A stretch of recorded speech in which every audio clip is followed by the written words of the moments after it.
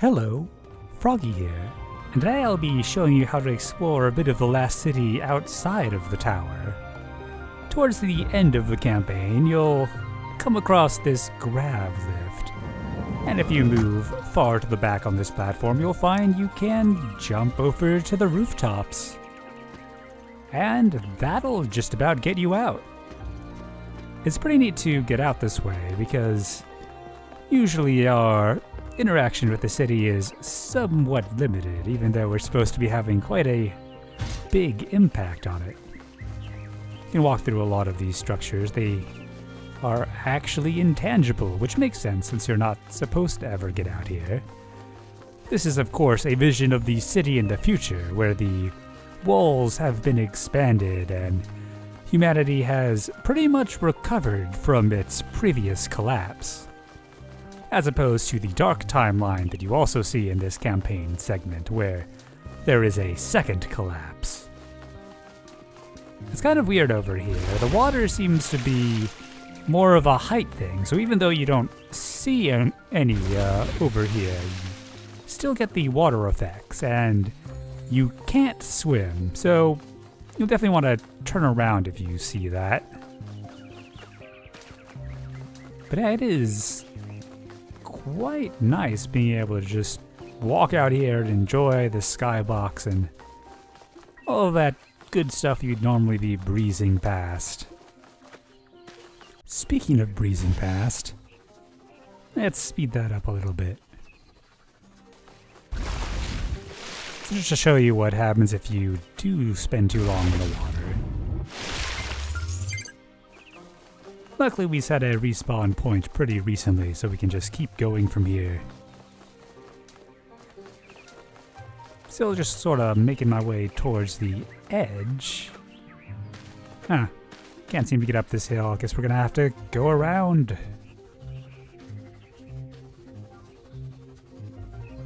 And hopefully we don't have to go to the very edge. Maybe if we jump a lot. Oh yeah, there we go. And it looks like we're pretty much at the edge. I don't know if it'll kick us back up top if we fall all the way to the true edge, so I'm not gonna push my luck just yet. See if there's anything interesting along it.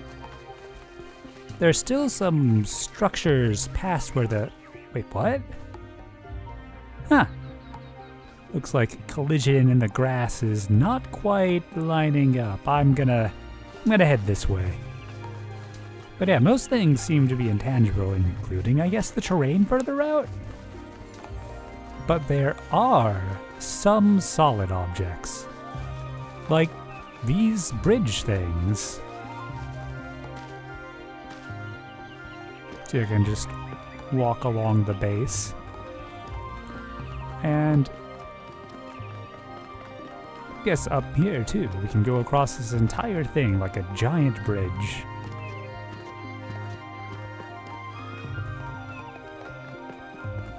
I've definitely had some structures that if I kind of walked on the glass looking part, it would freak out and send me through the ground. Oh, more intangible stuff.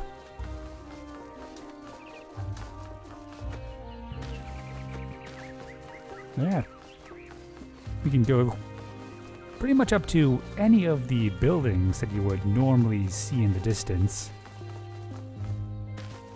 Although the vast majority of them will be intangible, with limited exceptions. After a fair bit of walking, we've made it to another one of those kind of bridge structures. They're one of the main things that's tangible around these parts, apart from the terrain you're walking on for the most part. You can see that is in fact solid. And we can walk right up this side bit of it. There's a little bit of ground we just came up through. But yeah, I think this might be heading towards one of the taller points. Hopefully we'll get a nice vantage point and I guess that building wasn't much of a problem either. Don't think we can climb the skyscrapers. But you can use these bridges to transition onto other areas. I think we've got another bridge coming up.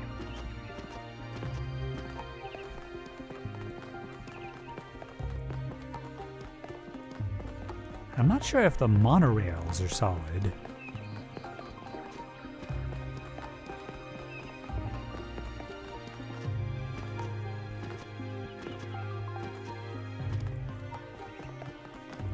Oh, that one might be a bit taller.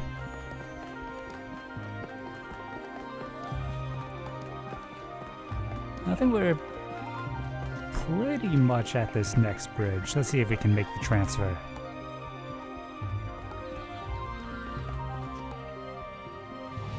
Oh yeah. Yeah, so this is that weird glass stuff I was talking about. You just kind of slide around and then through it. Very odd. Well, I guess we'll need to get on the side that's closer to where we're jumping off. But first... Oh! I guess those are solid too. Neat.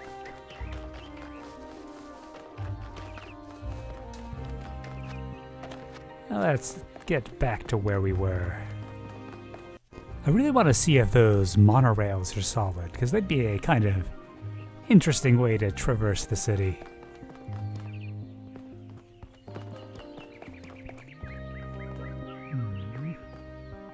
I think we can do a little bit better than that.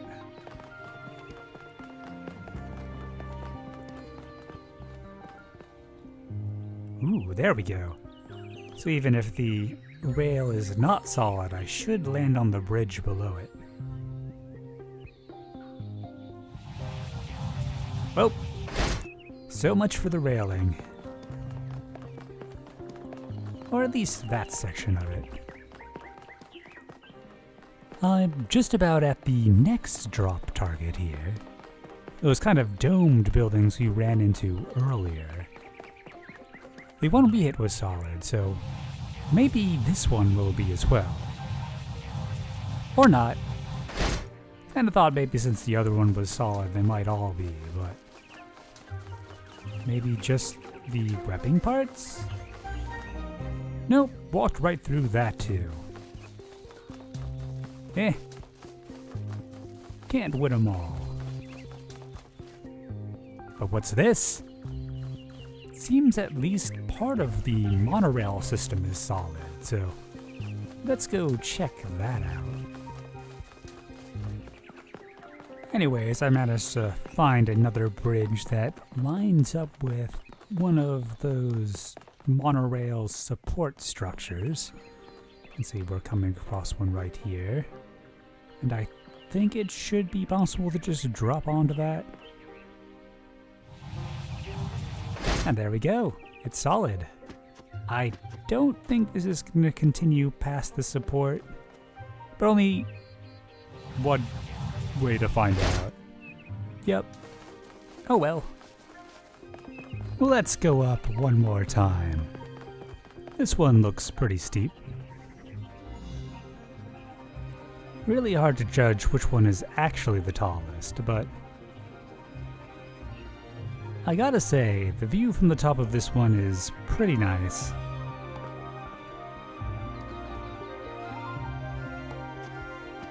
Shame we can't climb the tower itself.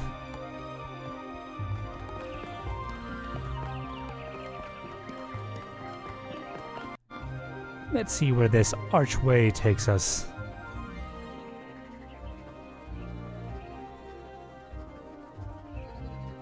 Straight through that building. This will probably be intangible too.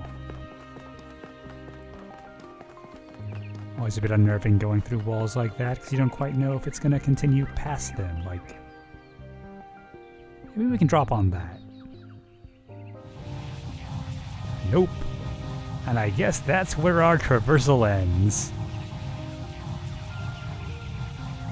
Kinda neat seeing the kind of map contours underneath. That looks like it's quickly fading. So far, I've not seen any evidence that this falling stops. I've let go for, say, 20 minutes at a time, and while that chromatic aberration can get pretty extreme, at this point you don't really see much other than the cycling between light and dark. But who knows? Maybe there is an end. Let me know if you find that out for yourself. And in the meantime, I hope you have fun exploring Talos Principle 2. And I'll see you back in Destiny.